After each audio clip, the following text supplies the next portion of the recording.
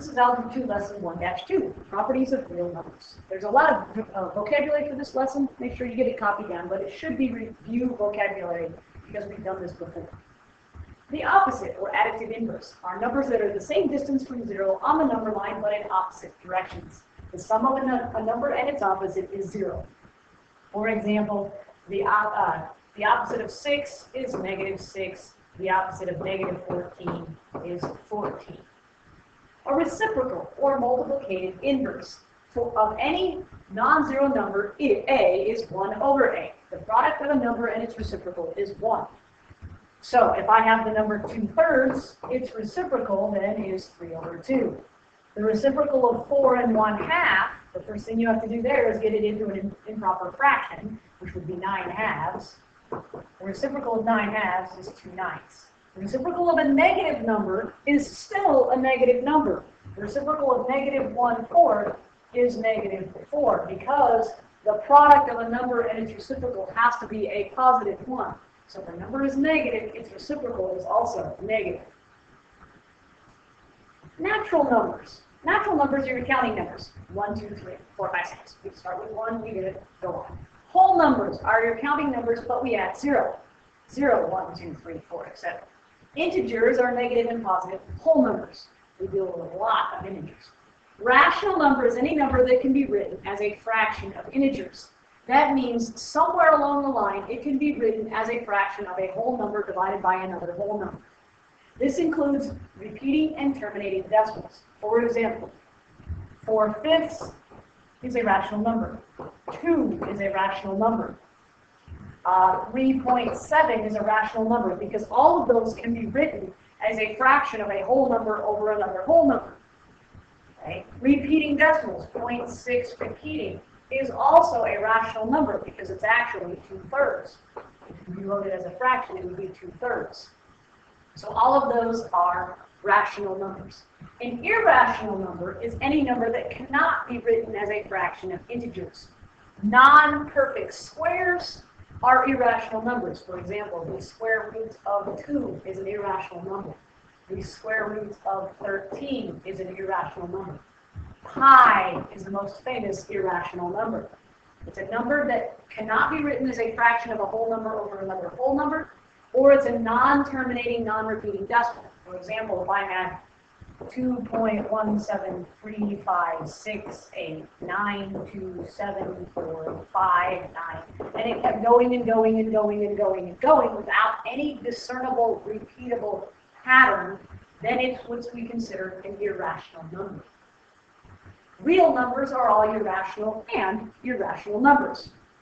Essentially, if you wanted to classify a number, you first determine if it's real, which that's all you know right now. Later on, we will get into the imaginary number system. Then you determine whether it's rational or irrational.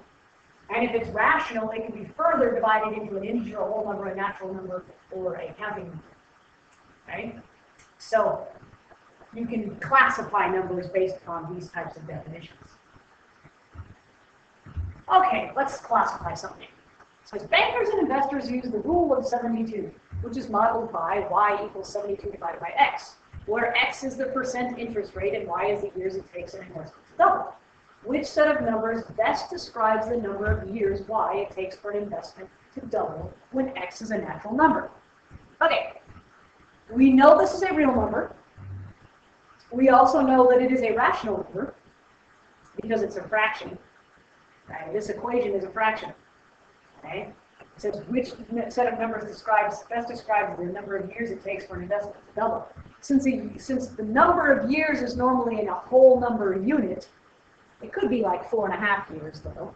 So the best example of this, if you go back to your definitions here, the best example, it's not a natural number, it's not a whole number because it could be an integer. Okay? It could take 4.6, but it's not going to be negative. It's never going to take a negative number of years. So most likely it's a rational number. It's best described as what we would call a rational number. Okay. That's the best description that it is. Okay? All right. Wrapping numbers on the number line. This should be very basic and very good review for you. Okay? You're going to determine if the number is an integer. If it's an integer, that means it's a whole number. Then determine whether it's a positive whole number or negative whole number. If it's not an integer, determine which integer it's closest to, and then graph the very best of your ability. So we're going to graph negative 5/3. Remember, negative 5/3, okay, negative 5/3 is approximately, actually it's not even approximately, it's exactly negative 1, okay, same as negative 1 2/3. So it's somewhere between negative 1 and negative 2, closer to negative 2 than it is to negative 1. So here I have, here's negative 1 and here's negative 2. I'm going to put approximately right there. That's about 2/3 of the way. So this would be negative 5/3 right there. The square root of negative 8, negative square root of 8, I should say that properly, because the square root of negative 8 is an irrational number.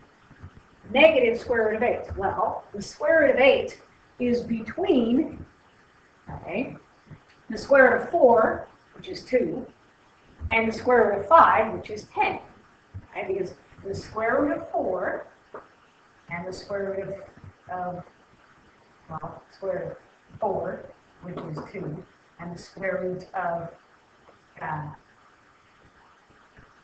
square root of 16, which is 4. Okay, the square root of, actually the square root of 9 is smaller. Square root of 9 is 3. Okay, and 8, if I just looked at the square root of 8, it would fall between the square root of 4 and the square root of 9. And the square root of 4 is 2, and the square root of 9 is 3, so negative square root of 8 is going to be somewhere between negative 2 and negative 3. Since 8 is closer to 9, it's going to be closer to the square root of 9, which is 3, so we're much closer to negative 3. Okay, so the negative square root of 8 is going to be very close to negative 3, so I'm going to put it approximately there. So that's the negative square root of 8. And if you wanted to, you can put that on your calculator and get the decimal approximation, which is about negative 2.8. So yeah, it's very, very close to negative 3. And last but not least, we have negative 2.3. Negative 2.3 is less than negative 1 2/3.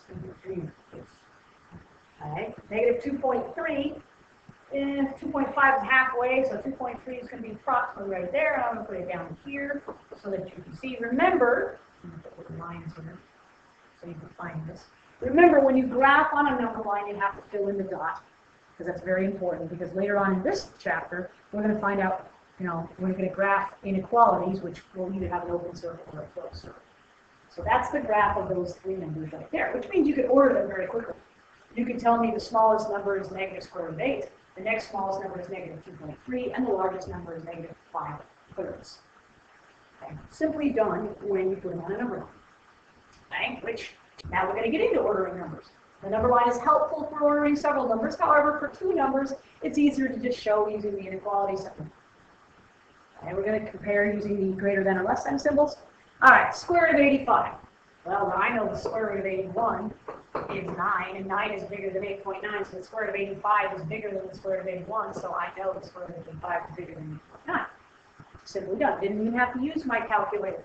I am trying to teach you right now not to become calculator dependent. Use your brain, because there will be many times throughout the school year you're not going to be able to use your calculator in my class. I will make you do things without using the calculator. All right, 11 and the square root of 130.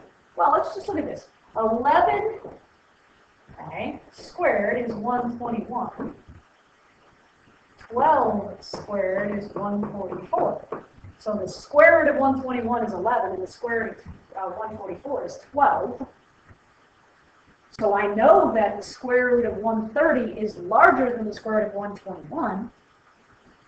So I know that the square root of 130 has to be larger than 11. So the square root of 130 is greater than 11. Now let's look at something and think about it. It says let A, B, and C be real numbers, such that A is less than B and B is less than C. So how do A and C compare? Well, if A is less than B, A is less than B, and B is less than C, then it proves to reason that A has got to be less than C. Okay? A has to be less than C because A will be the left of C on the number line. Okay? So A is less than C. Because if A is smaller than B and B is smaller than C, that makes A have to also be smaller than C. Okay, the properties of real numbers are relationships that are true for all real numbers, except in one case, 0. One property of real numbers excludes a single number, 0. 0 is the additive identity for real numbers, and 0 is the one real number that has no multiplicative inverse. There's your exception. You can add 0 to anything and it doesn't change anything, but there is no multiplicative inverse of 0.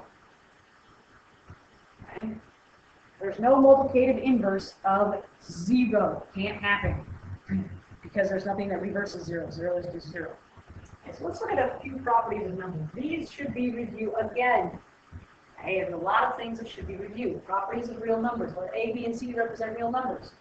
Closure property. Sometimes you've never even, some people say, I've never even heard of this one. If this is supposed to be reviewed. Closure just says, if A plus B is a real number, then A times B has to be a real number. If you add them together and they're a real number, if you multiply them together, they have to stay a real number. They cannot become an imaginary number. And that's all that's saying. Commutative property is one you should be familiar with. A plus B is the same as B plus A. Order does not matter with multiplication or addition. It does matter with division and subtraction. But the order in which I add numbers or the order in which I multiply numbers does not matter. 2 times 3 is the same as 3 times 2. The associative property, how you group numbers. Remember, who you associate with is your group of friends. So who you group up with. Okay? I can have A plus B added first and then add C. That's the same as taking B plus C first and then adding A.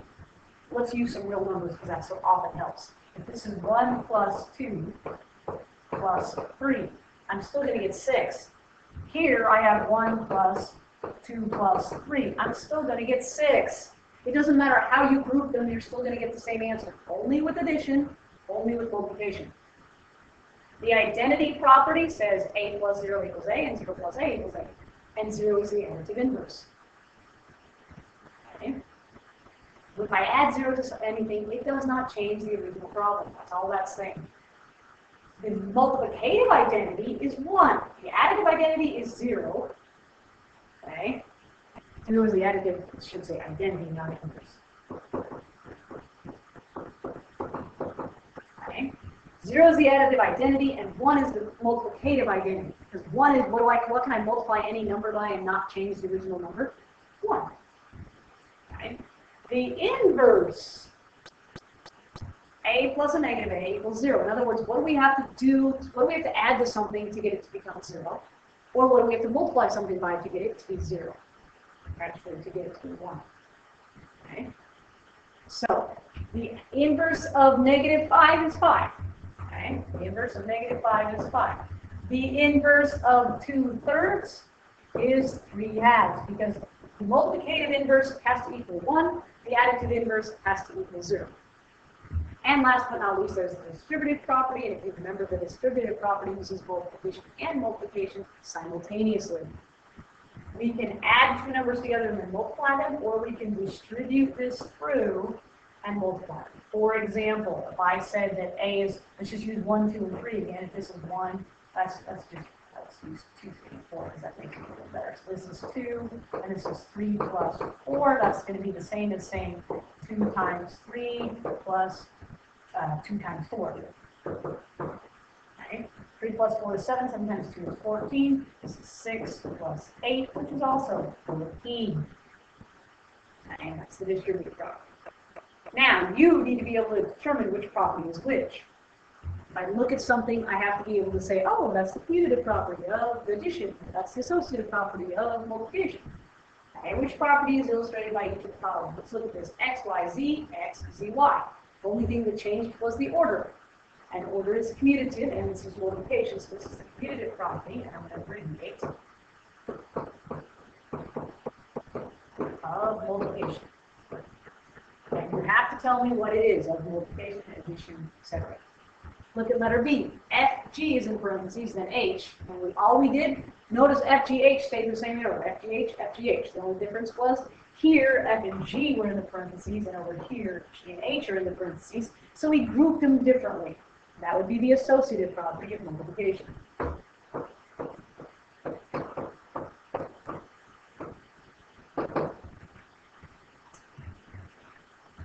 Letter C, P plus Q, and then R is on the outside, and then we have Q plus P, and then R is on the outside. A lot of people look at that and want to say it's the distributive property, but it's not.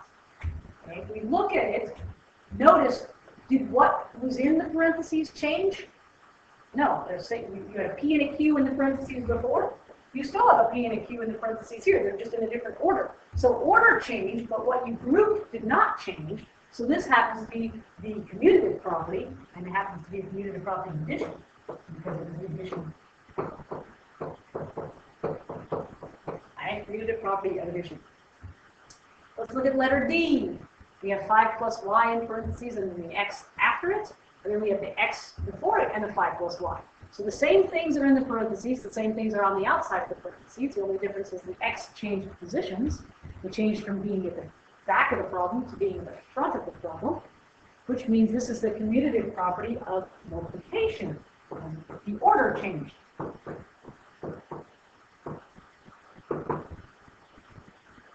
Letter E, 8 plus 0 equals 0 plus 8. We added 0 to something, nothing changed. Okay? So you could either say there's two things you could say with this. And a lot of people want to say immediately that it's the identity of it, the additive identity, but it really isn't. I would accept that, but it really truly isn't the additive identity, because if you notice the 0 didn't go away. It just changed position. So this would actually be the commutative property of addition. A lot of people want to say it's the additive identity. I would accept the additive identity, but technically, to be the additive identity, it has to look more like letter F. If you look at letter F, you have B plus 0 plus W equals BW. The 0 goes away. Since the 0 went away, we know this has to be the identity of addition, or the additive identity. Okay?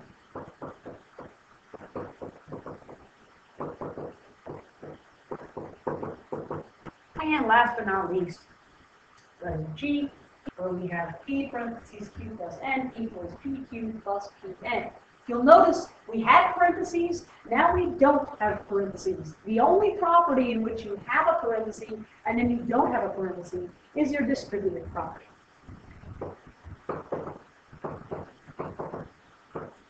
Again, all of this should be reviewed. You should have done this in Algebra 1, so this should just be a good review since you haven't had Algebra 1 for a while.